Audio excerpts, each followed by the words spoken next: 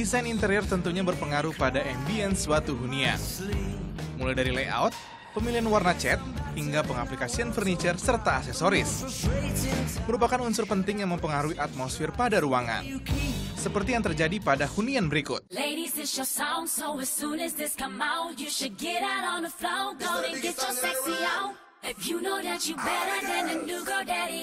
Well, actually, it's a very eclectic mix of things. I lived in so many parts of the world, like in Europe, and then in the United States, and in Africa, and in Asia already for 6 years.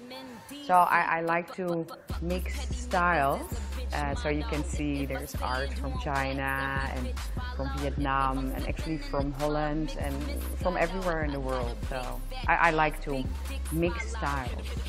But I keep the basis very simple. I was born to rage. Pemilik rumah yang juga stylist dekor sengaja mendekor sendiri bagian-bagian ruangan dengan mengaplikasikan warna dominan putih pada furniture.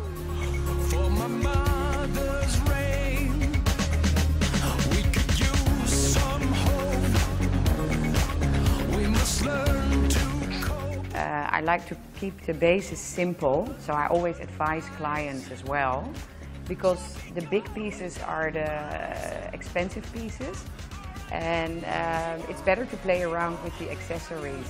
So I usually have white or gray sofas, and then I put colored cushions and candles, and you can always change those.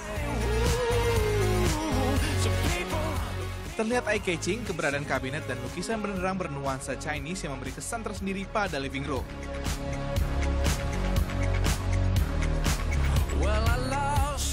I said I'm a little bit obsessed by everything Chinese, and these are from China, imported. And I think it's because of China is a little bit mysterious country. It has very beautiful art. As you can see, the painter, he's Indonesian, but with a Chinese background. And I just love the bright color red, so that's why I got it, yeah.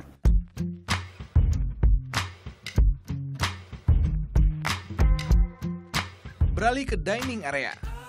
Tetap dalam konsistensi, pemilik rumah menggunakan warna putih sebagai warna dasar yang dominan pada area makan.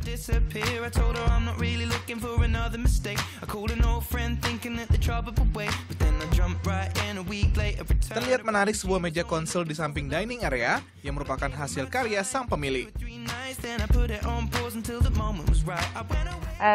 Yeah, it's made from branches, and it's very Indonesian. I actually found this in Indonesia, and I love it. It's a little bit rustic, but also you see the white again, and yeah, rustic but also modern. I quite like the atmosphere it gives. That heart is so cold all over my own. Selain konsol table, pemilik juga membuat sendiri lampu-lampu yang banyak diaplikasikan di berbagai area.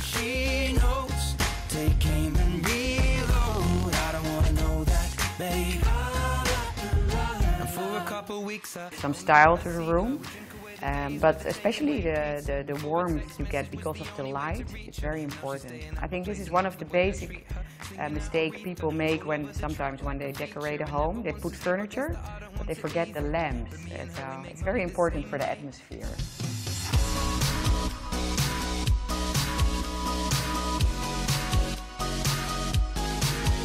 Tak terlewatkan, pemilik juga membuat dan mendesain lampu untuk kamar kedua anaknya.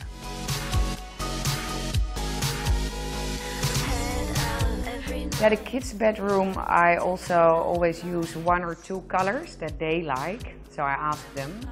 Sometimes I have to change it from pink to purple. Yeah, I like to use bright colors for kids' rooms. And actually, I use fabrics from the same brand that I use for adults, but then a little bit more the child version. But just use high-quality materials for kids' rooms as well. So no plastic, and you know, just the same wooden lamps, and just use a little bit more fun fabrics and bright colors.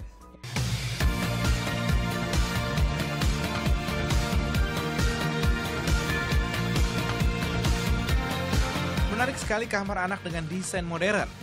Sementara pada outdoor area, terdapat dua spot yaitu vintage dan modern. Pada area vintage, terdapat kursi-kursi tua bergaya Eropa dan diberikan sedikit sentuhan batik Indonesia pada cushion. Aksesoris berupa bentuk naga dari Cina dan lilin merah dari kota tua Jakarta pun menghiasi meja.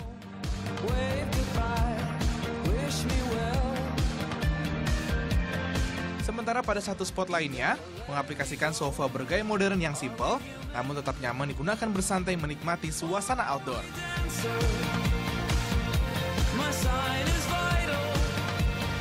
Perpaduan furniture dan aksesoris yang tepat dapat menghadirkan ambience ruangan yang menarik meskipun dalam beragam gaya desain. Akan hadir informasi menarik lainnya. Stay tune on Dsign.